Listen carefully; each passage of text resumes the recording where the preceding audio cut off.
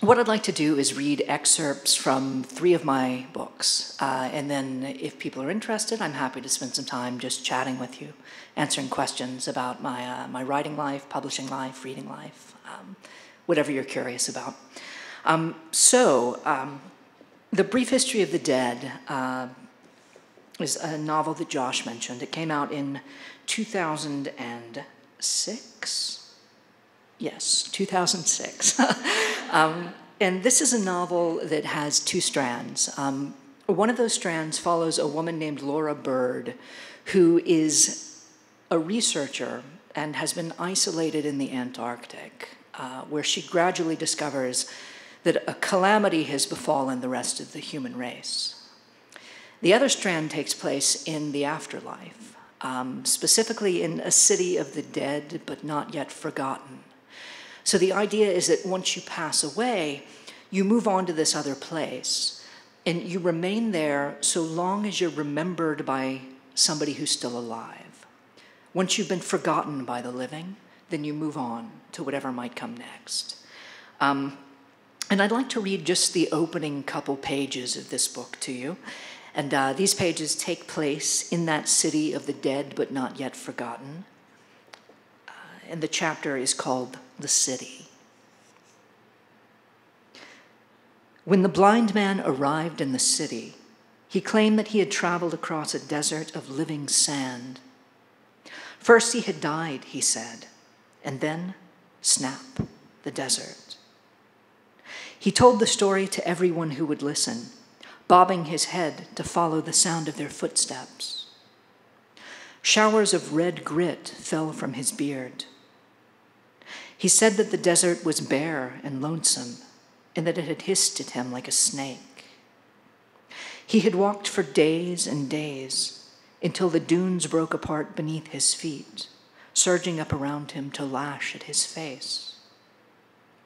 Then everything went still and began to beat like a heart. The sound was as clear as any he had ever heard. It was only at that moment, he said, with 1,000,000 arrow points of sand striking his skin, that he truly realized he was dead. Jim Singer, who managed the sandwich shop in the Monument District, said that he had felt a prickling sensation in his fingers and then stopped breathing. It was my heart, he insisted, thumping firmly on his chest. Took me in my own bed. He had closed his eyes, and when he opened them again, he was on a train, the kind that trolleys small children around in circles at amusement parks. The rails were leading him through a thick forest of gold-brown trees, but the trees were actually giraffes, and their long necks were reaching like branches into the sky. A wind rose up and peeled the spots from their backs. The spots floated down around him, swirling and dipping in the wake of the train. It took him a long time to understand that the throbbing noise he heard was not the rattling of the wheels along the tracks. The girl who liked to stand beneath the poplar tree in the park said that she had died into an ocean the color of dried cherries. For a while, the water had carried her weight, she said, and she had lain on her back, turning in meaningless circles, singing the choruses of the pop song she remembered. But then there was a drum of thunder, and the clouds split open, and the ball bearings began to pelt down around her, tens of thousands of them. She had swallowed as many as she could, she said, stroking the cracked trunk of the poplar tree. She didn't know why. She filled like a canvas sack and sank slowly through the layers of the ocean. Shoals of fish brushed past her, their blue and yellow scales the single brightest thing in the water. And all around her she heard that sound, the one that everybody heard, the regular pulsing of a giant heart. The stories people told about the crossing were as varied and elaborate as their 10 billion lives. So much more particular than those other stories, the ones they told about their deaths. After all, there were only so many ways a person could die. Either your heart took you, or your head took you, or it was one of the new diseases. But no one followed the same path over the crossing. Lev Paley said that he had watched his atoms break apart like marbles, roll across the universe, then gather themselves together again out of nothing at all. Hanbing Li said that he woke inside the body of an aphid and lived an entire life in the flesh of a single peach. Graciela Cavazos would say only that she began to snow, 4 words, and smile bashfully whenever anyone pressed her for details. No 2 reports were ever the same, and yet always there was the drum-like thumping noise. Some people insisted that it never went away, that if you concentrated and did not turn your ear from the sound, you could hear it faintly behind everything in the city. The brakes and the horns, the bells on the doors of restaurants, the clicking and slapping of different kinds of shoes on the pavement. Groups of people came together in parks or on rooftops just to listen for it, sitting quietly with their backs turned to one another. Ba-dum, ba-dum, ba-dum. It was like trying to keep a bird in sight as it lifted, blurred, and faded to a dot in the sky. So that's a couple pages from the Brief History of the Dead. Next, I'd like to read a couple pages from my most recent book, save one. I have a book coming out in April of next year.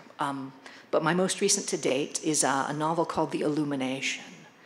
And The Illumination is a book about what happens to the world when people who are in pain begin to generate light so that you can see when the people around you are suffering.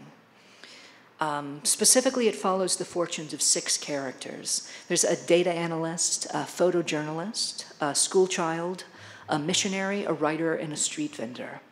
And all of these characters are enduring injuries of one kind or another, many of them physical injuries, but some of them psychological or spiritual injuries. And they all feel that this phenomenon changes their way of thinking about their own place in the world and the places of all the people that surround them.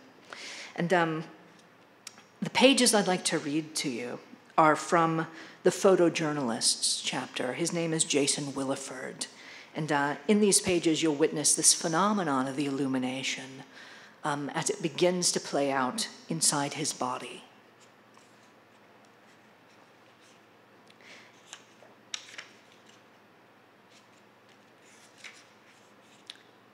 In the accident, he had cracked his sternum and 3 of his ribs, dislocated his right shoulder, fractured his pelvis, and knocked identical wedge-shaped fragments out of his front teeth.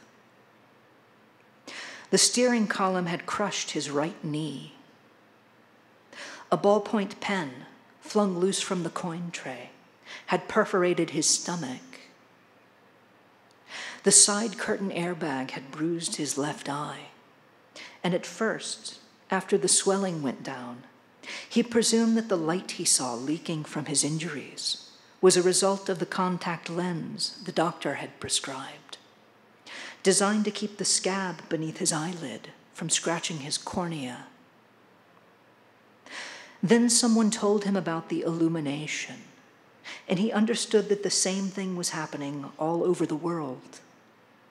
Everywhere, everywhere, in bars, locker rooms, parks, and emergency wards, the wounded were burning with light.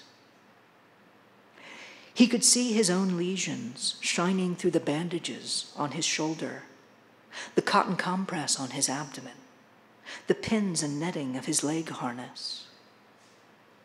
He was aware of the pain, But ever since he woke from surgery, his senses had been buoyed up on a sea of narcotics. And as he lay there staring at the contours of his limbs, it seemed to him that he was watching a distant cloud bank flashing with lightning. Somewhere far away, the rain was falling straight and hard. The sand was pockmarked with raindrops. It was all so lovely and mysterious. And yet for the nurses, who came every few hours to change his dressing and adjust his drainage tubes, he had only one question. Can I see my wife? Will you check on her for me? Her name is Patricia Williford. Patty. I'll have someone look into that for you, sir. She'll be worried about me. I need to let her know that I'm all right. For now, let's just concentrate on taking care of that body of yours, okay? It was like that every time he asked about her, as if his questions had slid through some invisible crack in the air and vanished into another world. Had they spoken to his wife yet? I'm sure the doctor will be in to talk to you soon. What was her condition? Are you feeling any discomfort, Mr. Williford? How are those painkillers working for you? Evidently, a decision had been made that he was too fragile to know the truth. By the time his doctor finally sat down to explain what had happened to her, he was only waiting for someone to say the words out loud. I'm sorry, Mr. Williford. We did everything we could, but your wife's injuries were too extensive. She didn't make it. His 23 days in the hospital were spent watching his bones heal and his scars form, trying to forget who he was and what had happened to him. He couldn't cough or even breathe too deeply without feeling that his ribs were about to split open. Hiccups were a terror. The one time he sneezed, his vision blurred and he nearly passed out. Whenever he shifted his weight, he saw 2 long serrations of light opening through the thin blue cotton of his exam gown, one across his sternum, another over his left hip. The ballpoint pen had left a small round mark on the white field of his stomach, and he discovered that the seat belt had printed his torso with a crisply bordered bruise, like a soldier's bandolier, its ammunition sash glinting in the sunlight. Day by day, he watched as it turned blue, then green, then spread over his skin in a grotesque yellow stain that gradually lost its shine and color. The radiance that had filtered from his mouth ceased to show as soon as his incisors were capped with porcelain. Suddenly, to his relief, he could pronounce his F's and his V's again. It was his kneecap that took the longest time to mend. For nearly 2 weeks, it sent an excruciating silver spike through his leg every time he moved in his harness. Just when it seemed the pain was beginning to abate, his physical therapist decided that the day had come for him to try walking again. She lowered his leg onto the bed and measured him for crutches. They might be somewhat uncomfortable for you at first, she cautioned, but won't it feel good to leave here on your own 2 feet? Now hold your horses until I come back, she said. And he lay there, thinking about what it would be like to open his front door, to collect the mail and attempt to revive the plants.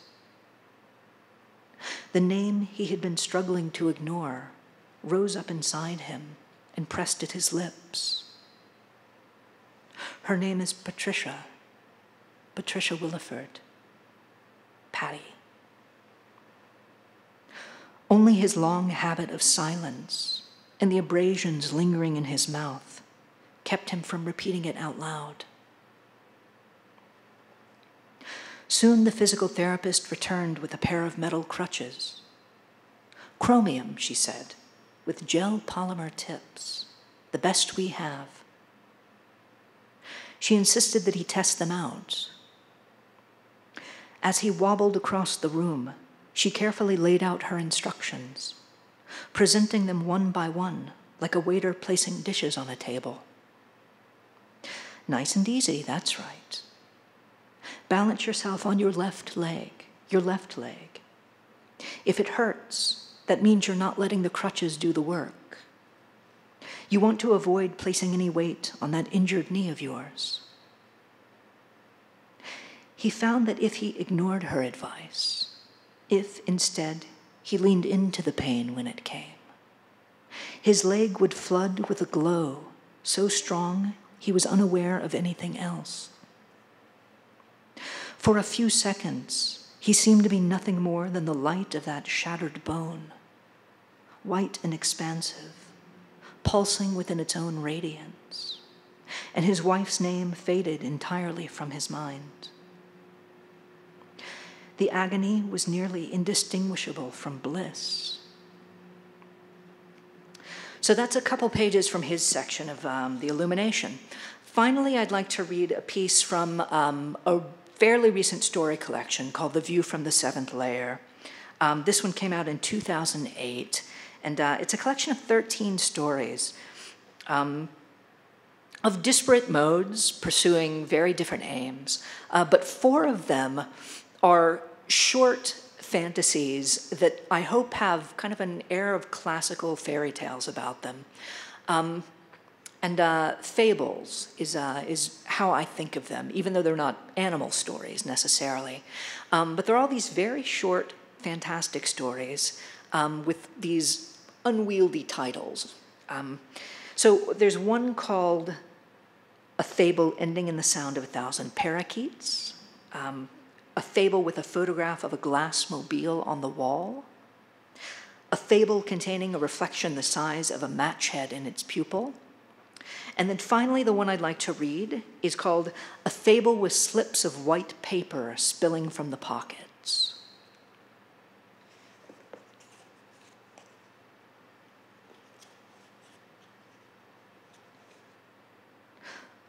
Once, there was a man who happened to buy God's overcoat. He was rummaging through a thrift store when he found it hanging on a rack by the fire exit, nestled between a birch-colored fisherman's sweater and a cotton blazer with a suede patch on one of the elbows. Though the sleeves were a bit too long for him and one of the buttons was cracked, the coat fit him well across the chest and shoulders, lending him a regal look that brought a pleased yet diffident smile to his face. So the man took it to the register and paid for it. He was walking home when he discovered a slip of paper in one of the pockets. An old receipt, he thought, or maybe a to-do list forgotten by the coat's previous owner. But when he took it out, he found a curious note typed across the front. "Please help me figure out what to do about Albert." The man wondered who had written the note and whether, in fact, that person had figured out what to do about Albert. But not, it must be said, for very long.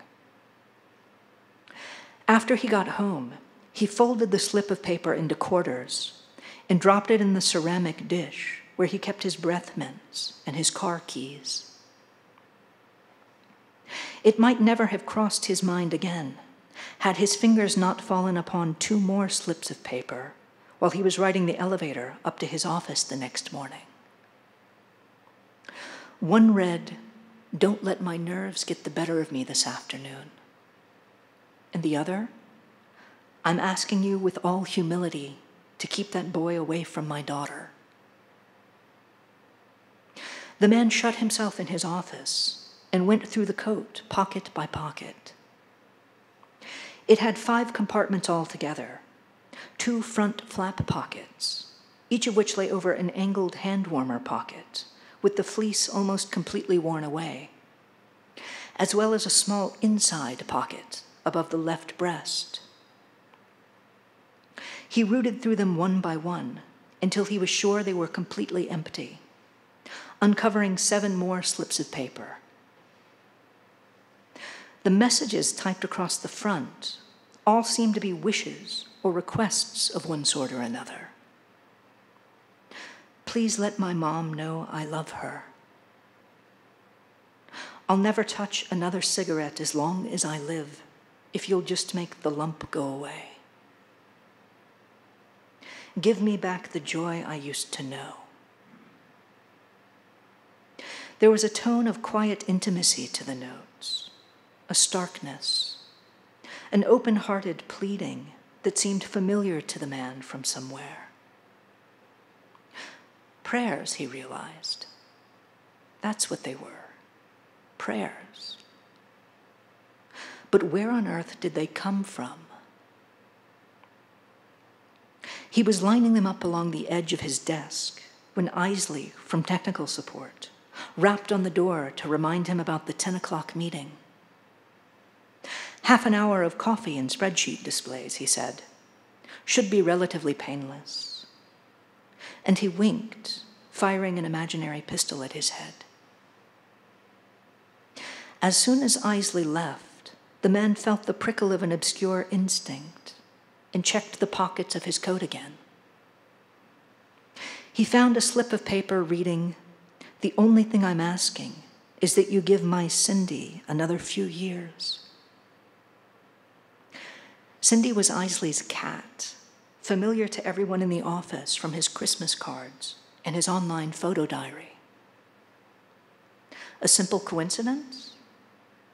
Somehow he didn't think so. For the rest of the day, the man kept the coat close at hand, draping it over his arm when he was inside, and wearing it buttoned to the collar when he was out. By the time he locked his office for the night, he believed he had come to understand how it worked.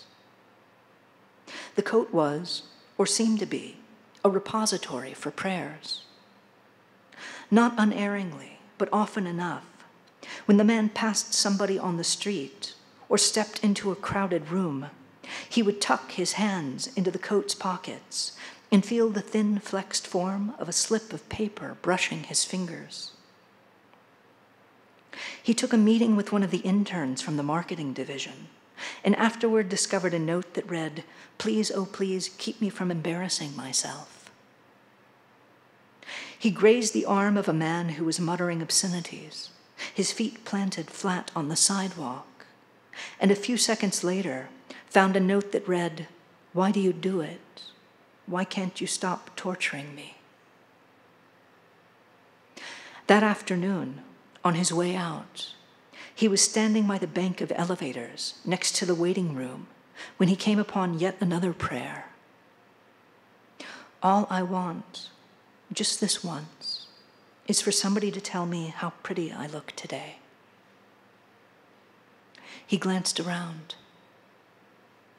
The only person he could see was Jenna, the receptionist, who was sitting behind the front desk with her purse in her lap and her fingers covering her lips. He stepped up to her and said, "By the way, that new girl from supplies was right." "Right about what?" "I heard her talking about you in the break room. She was saying how pretty you look today. She was right. That's a beautiful dress you're wearing." The brightness in her face was like the reflection of the sun in a pool of water. You could toss a stone in and watch it fracture into 1,000 pieces, throwing off sparks as it gathered itself back together. So that was one prayer, and the man could answer it. But what was he to do with all the others? In the weeks that followed, he found thousands upon thousands more. Prayers for comfort and prayers for wealth. Prayers for love and prayers for good fortune. It seemed that at any one time, half the people in the city were likely to be praying. Some of them were praying for things he could understand, even if he could not provide them, like the waitress who wanted some graceful way to back out of her wedding, or the UPS driver who asked for a single night of unbroken sleep, while some were praying for things he could not even understand. Let the voice choose lunch this time. Either Amy Sussin or Amy Goodale. Nothing less than 30%. He walked past a ring of elementary school students playing Duck, Duck, Goose, and collected a dozen notes reading, "Pick me, along with one that read, "I wish you would kill Matthew Brantman." He went to a one-man show at the Repertory Theater, sitting directly next to the stage, and afterward found a handful of notes that contained nothing but the lines the actor had spoken. He made the mistake of wearing the coat to a baseball game and had to leave at the top of the second inning when slips of white paper began spilling from his pockets like confetti. Soon the man realized that he was able to detect the pressure of an incoming prayer before it even arrived. The space around him would take on a certain elasticity, as though thousands of tiny sinews were being summoned up out of the emptiness and drawn tight. And he would know, suddenly and without question, that someone was offering his yearning up to the air. It was like the invisible resistance he remembered feeling when he tried to bring the common poles of two magnets together. The sensation was unmistakable. And it seemed that the stronger the force of the prayer, the greater the distance it was able to travel.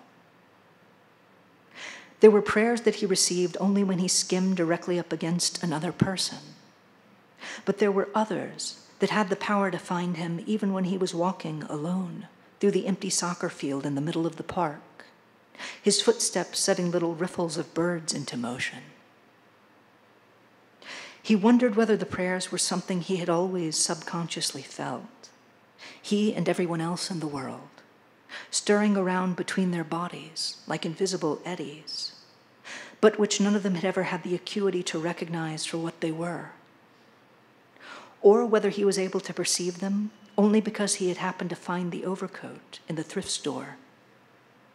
He just didn't know.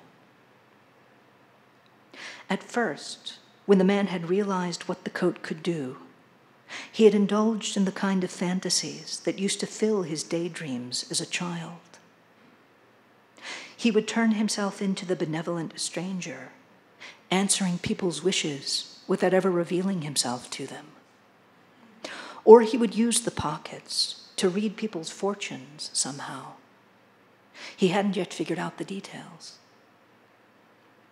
Or he would be the mysterious, slightly menacing figure who would take people by the shoulder, lock gazes with them, and say, "I can tell what you've been thinking." But it was not long before he gave up on those ideas. There were so many prayers. There was so much longing in the world. And in the face of it all, he began to feel helpless.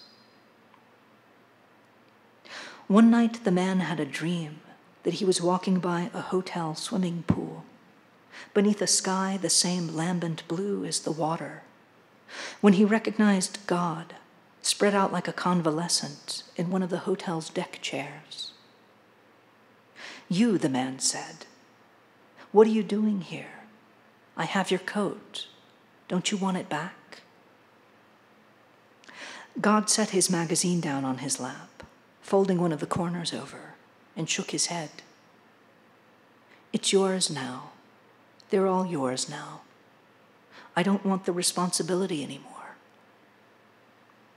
"But don't you understand?" the man said to him. "We need you down here. How could you just abandon us?" And God answered, "I came to understand the limitations of my character." It was shortly after 2 in the morning when the man woke up.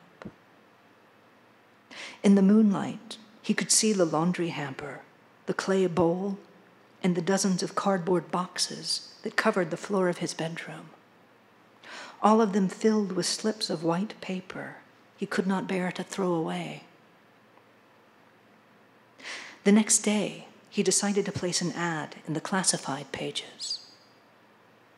Purchased at thrift store, one overcoat, sable brown with chestnut buttons, pockets worn, possibly of sentimental value. Wish to return to original owner. He allowed the ad to run for a full 2 weeks, going so far as to pin copies of it to the bulletin boards of several nearby churches. But he did not receive an answer. Nor, it must be said, had he honestly expected to. The coat belonged to him now. It had changed him into someone he had never expected to be. He found it hard to imagine turning back to the life he used to know, a life in which he saw people everywhere he went, in which he looked into their faces and even spoke to them, but was only able to guess at what lay in their souls. One Saturday, he took a train to the city's pedestrian mall. It was a mild day, the first gleam of spring after a long and frigid winter. And though he did not really need the coat, he had grown so used to wearing it that he put it on without a second thought. The pedestrian mall was not far from the airport, and as he arrived, he watched a low plane passing overhead, dipping through the lee waves above the river. A handful of notes appeared in his pockets. Please don't let us fall. Please keep us from going down. Let this be the one that makes the pain go away.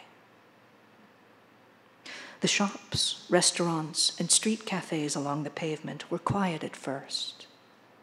But as the afternoon took hold, more and more people arrived.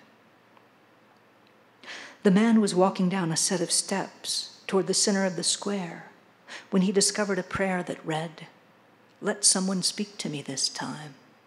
Anyone at all, or else." The prayer was a powerful one, as taut as a steel cord in the air.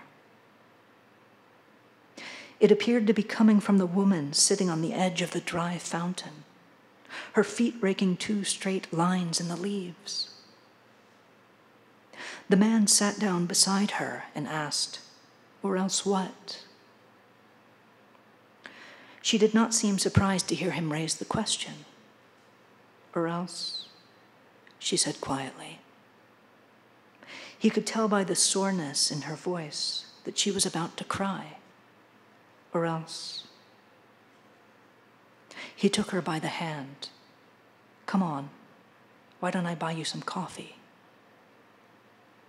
He led her to the coffee house, hanging his coat over the back of a chair and listening to her talk.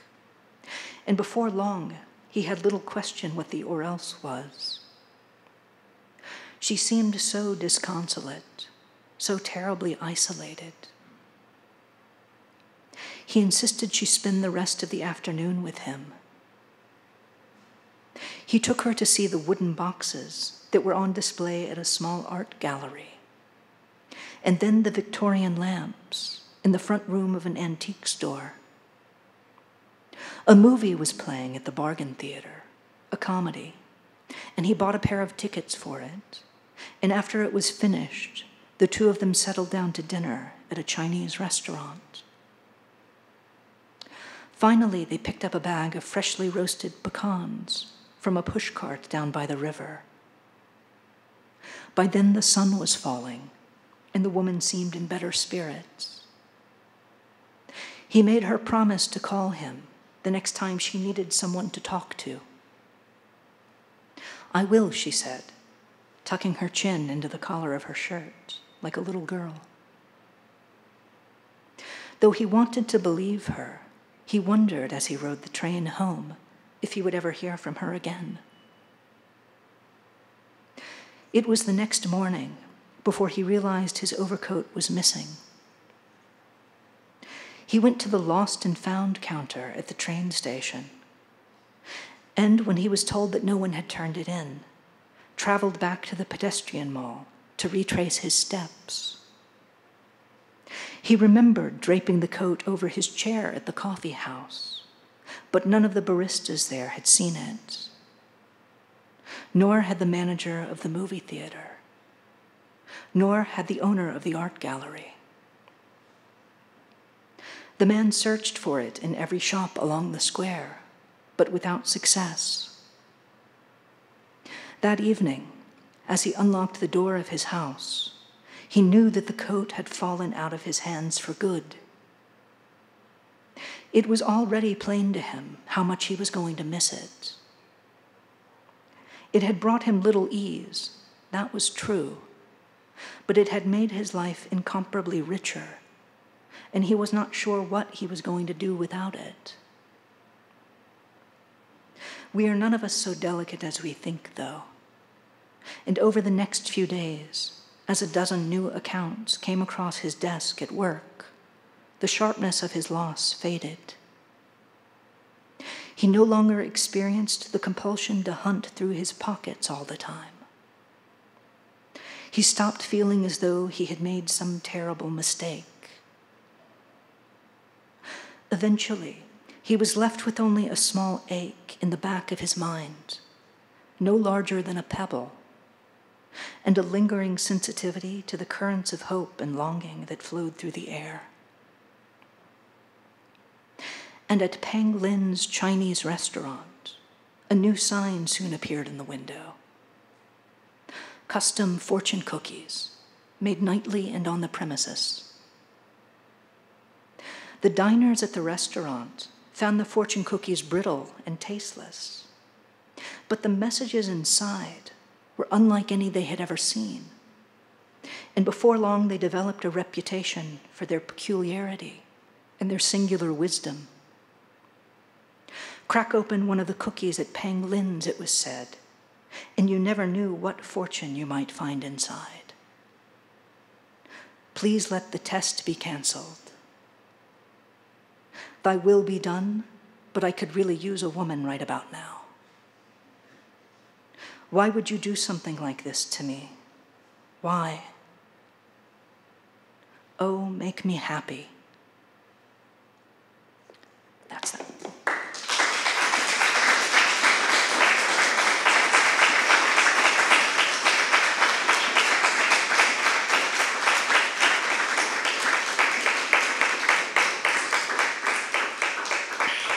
Thank you very much. So again, I'm happy to spend some time talking with you, answering any questions if you have any about these books or my others, or my writing life, my publishing life, my reading life, my biography, anything you might be interested in. I will request, however, that you speak very, very loudly. I feel as if I'm, at the bottom of a pool listening to things.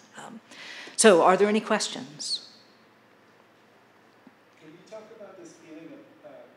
Wounded loneliness and kind of dislocation, and where you feel that comes from, what role it plays in the brain? So the question is, can I talk about the feeling of wounded loneliness and dislocation in my writing and where I think it comes from? I'm repeating it in case people at the back didn't hear it.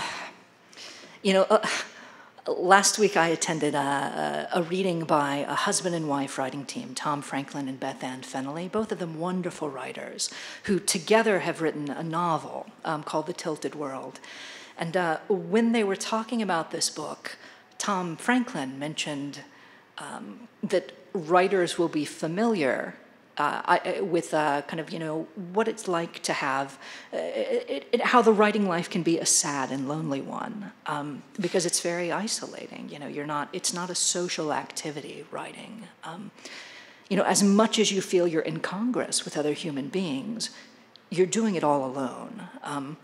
I think of this because I happen to be in the audience for this, and I know the two of them, and so he said, Kevin Brockmeier will, I'm sure, be able to attest to, the sadness and loneliness of the writing life. So when I had the two of them sign my books, I insisted that they sign it, an acknowledgement of my sad loneliness. So it's, I think all writers should, make a point of speaking about the sadness and loneliness of me at their events. But I'm not so sure that it's part of. I think that experience is certainly part of the common human experience. I don't know that it's the central feature of the common human experience, but I think, in my case, it's something that rises up in me when I'm sitting down to write. I don't always experience it otherwise. And I've been struggling to understand lately whether my life is difficult to me, and whether my writing expresses the difficulties of my life, or whether my life manifests the difficulties of my writing. I can't figure it out.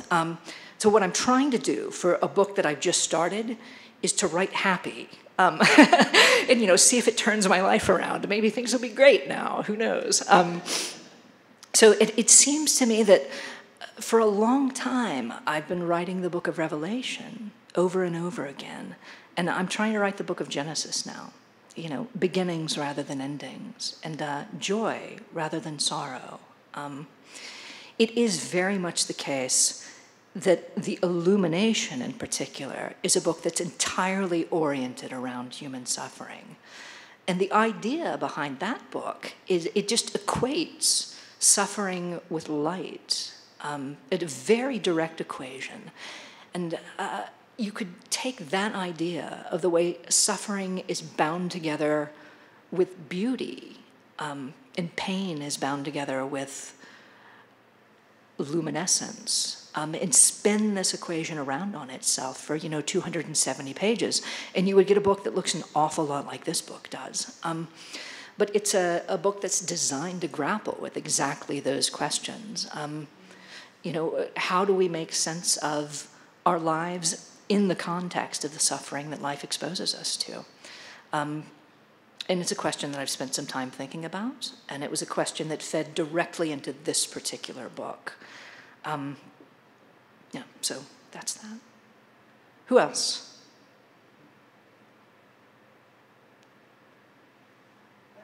Yes. In which of the other arts, music, visual arts, whatever, which do you feel like you are closest to? For me, the art forms that are at the center of my life are literature, film, and music. The others, like visual art, I have some appreciation for, but I feel that it's very much kind of a position that's rooted in my own ignorance, basically. Whereas I've spent a lot of time reading and also a lot of time movie-going and listening to music. Now, my talents don't lie in kind of filmmaking, and they certainly don't lie in music making. But just as a human being, I'm very appreciative of those art forms. And it was mentioned in my introduction that, I keep these lists, and that is, in fact, the case. And, I'm in the habit of kind of keeping this list of my 50 favorite books and kind of handing them out everywhere. But I also keep a list of my 50 favorite albums and my 50 favorite movies and kind of various other lists of this type. And I'm kind of reconsidering them regularly in the light of new experiences. So those are the art forms that are most important to me. As you read your list of favorite books, what was the last book to get kicked off the list? Okay, so what was the last book to get kicked off my list of 50 favorite books?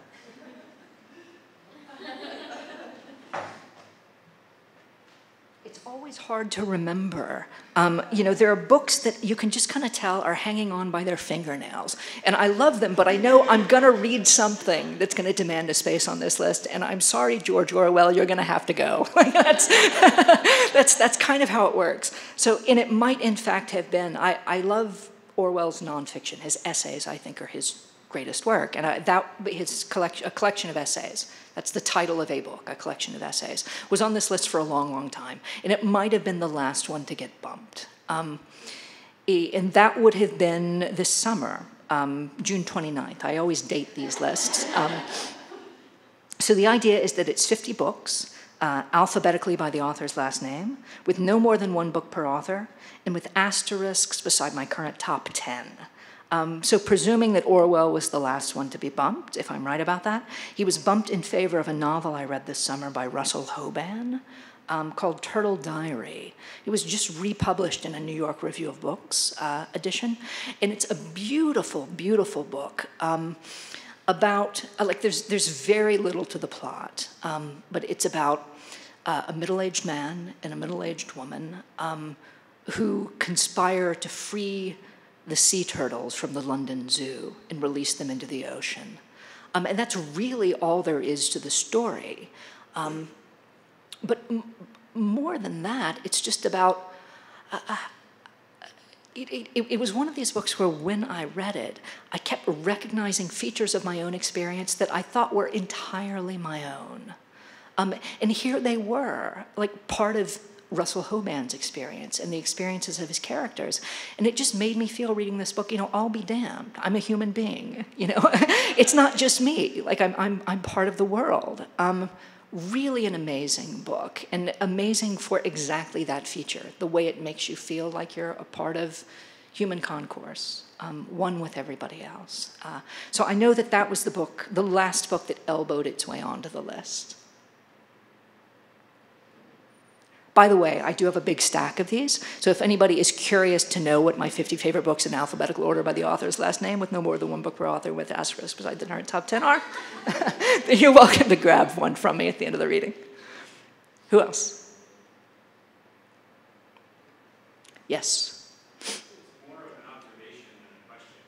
I think you're doing okay because you turned the question of what got kicked off into the question of what came on. What came on? Yeah, that's right. Yep. Yeah. So yeah, maybe I am turning things around. Thank you. It's a good sign. Thank you. Who else?